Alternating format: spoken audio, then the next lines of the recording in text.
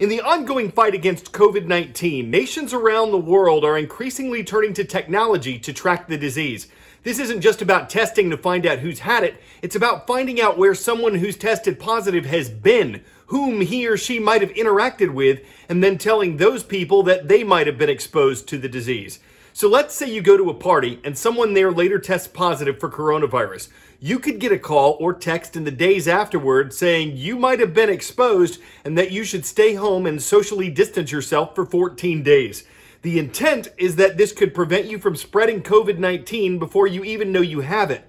This form of tracking is called contact tracing. It requires a lot of workers to do it, and the U.S. Centers for Disease Control says it's a key strategy for preventing the spread of coronavirus.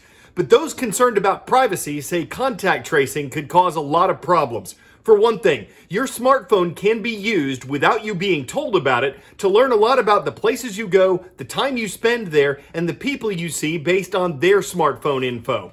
Critics say anyone with access to this data could use it illegally to track information people expect to be kept private.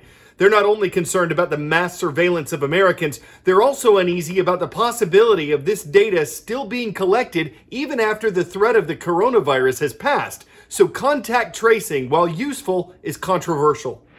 This is one of the worst hit countries, and India saw another record daily increase in cases, bringing that total now to more than 101,000 cases. And you compare that to neighbor Pakistan, which has nearly 44,000, you do see that India is, relatively speaking, in worse shape.